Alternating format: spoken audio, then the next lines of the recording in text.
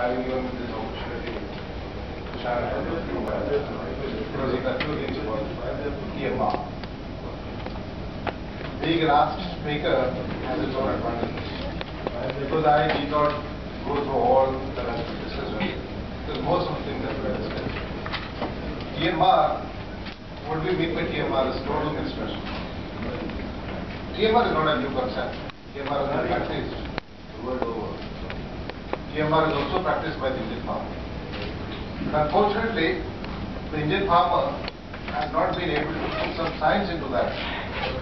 Because when you get into the feeding systems for all you also have farmers giving concentrate, you have farmers giving branch, you have farmers giving byproducts, different grain byproducts, dairy byproducts, dry roughages, green roughages, all these are fed separately.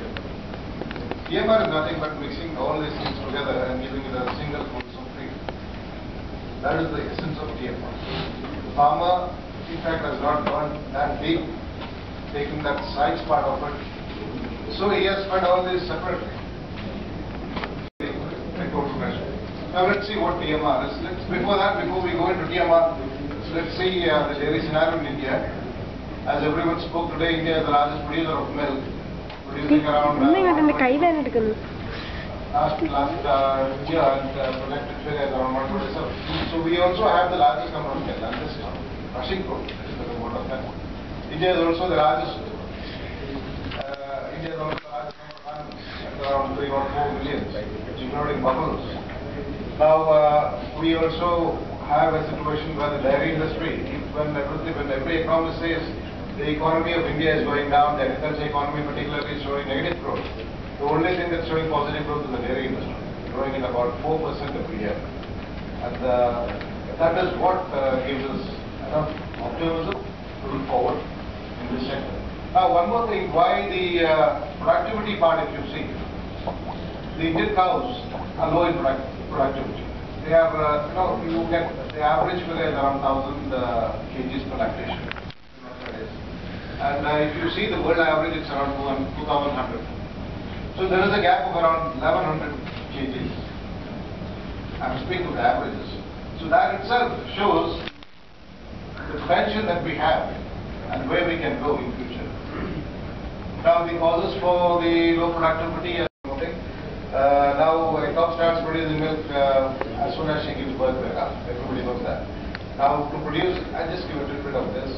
To produce 1 liter of milk, the dairy animal has to pump in around 400 liters of milk through a manual way. That, if you just think of the physiology part, if you think how difficult job the cow is doing to produce 1 liter of milk, you would appreciate the importance of giving her the nutrition. Because as somebody else spoke here, to get all the minerals and vitamins in the milk, you need to provide cow with all the minerals and vitamins.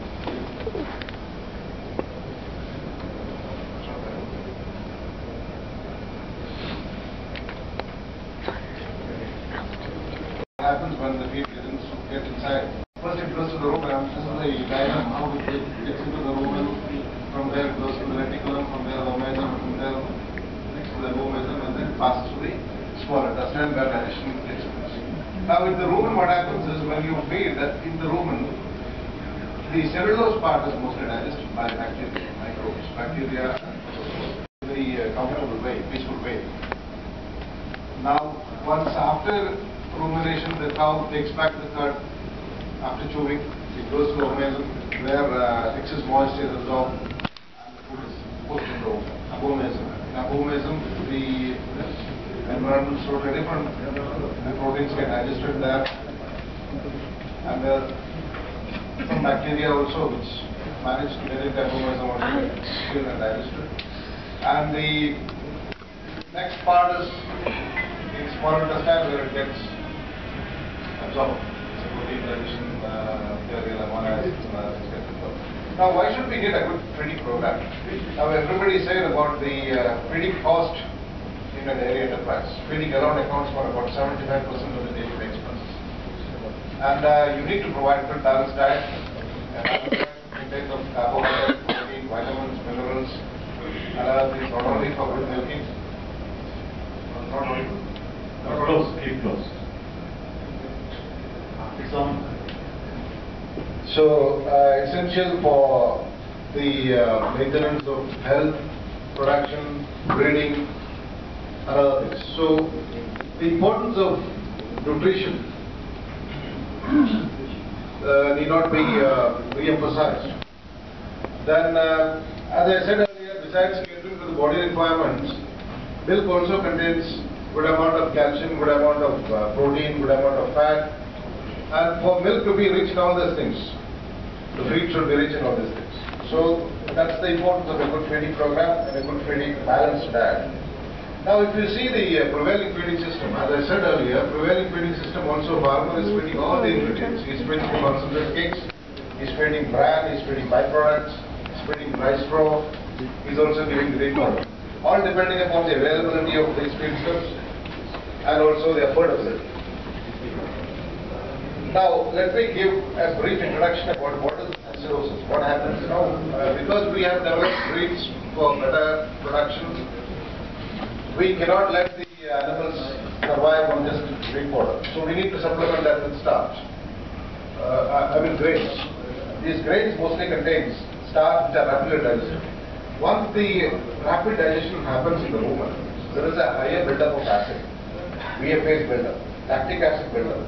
And this causes a problem known as acidosis or SARA, subclinical rumen acidosis. And now once the lactic acid builds up, the rumen pH goes down to 5.5. And once the rumen pH goes down to 5.5, there is considerable amount of histamine release, and this histamine release in turn causes laminitis, and this laminitis is again linked to breeding problems. So this is a vicious cycle. I just wanted to mention this thing, although it is quite scientific. The effect of acidosis is rumen stasis, that one doesn't take feed, dehydration, epilepsis, bloat, rumenitis, the rumen wall gets damaged, as I said, laminitis, leading to breeding problems. This is a small diagram about how the lactic acid acidosis happens in the cycle. Now this is how the laminitis also happen because histamine is released and the histamine causes the hoof deterioration and laminitis. And as during selection process, it was told that hoof and foot plays a very significant role in determining animals' productivity. Now if you see laminitis will definitely cause a drop in the yield. Now the solution, because we have seen the most of the problems of acidosis is due to feed. Acidosis, laminitis and reproductive problem. Then the solution also should come. Not only analysis, reproduction also helps its health condition in a much way. We have tried this in why TMR as TMR you can use all the locally available ingredients this is how we are just practically getting one ingredient, how to use all the ingredients. There is no objective variation. And you can also minimize this, you can eliminate altogether this acidosis problem, reproductive problem. That is why we say feeding of TMR. And there is also a 4% increase in milk yield when animals are fed with TMR. So advantage of feeding TMR, yes, when you feed TMR, as I mentioned earlier, there is a distinct improvement in the milk yield, not only in milk yield, milk quality. Some of the guidelines for how to formulate a TMR. I mean, TMR is meant not for individual cows, TMR is meant for a group farmers. So some of the factors that have to take into account while designing a TMR is the stage of lactation to which particular animals are able to give. Early lactation, as you mentioned, the protein comes from more, mid lactation, protein comes a bit over, and late lactation, the protein comes a bit more lower. So, as you, based on different types of animals, you have to design the TMR accordingly. Stage of lactation, right now, cows, keepers, growing calves, all requirements are different. And again, based on this, the protein requirements, the energy requirements, the fiber requirements, the mineral requirements, and the vitamin requirements. These are some of the important factors that you have to keep in mind because at the end of the day, the idea behind formulating a TMR or designing a TMR the study course will sustain, remain sustainable as a long as somebody was telling me we take more emphasis on technology part of it, not the nutrition part. Nutrition is the most important thing. Now with TMR, we have introduced this TMR, we have manufactured TMR, we have designed it, TMR, we are using it in Kerala. Now we have used it in Kerala, and when we use it in Kerala, this is how the cost performs. I give you more milk, I give you fertilizer, I do more of your works. Farmers, the feedback that we have got from farmers is initially they have got very good result with regard to quality of milk. They have also got results with the quantity of milk and also the health condition of animals. I will share more with about the feedback that we have received from farmers of Kerala and farmers in TMR that we have designed as of now. And lastly, I would like to thank the farmers and thank the dairy company as well. Thank you very much. Thank you.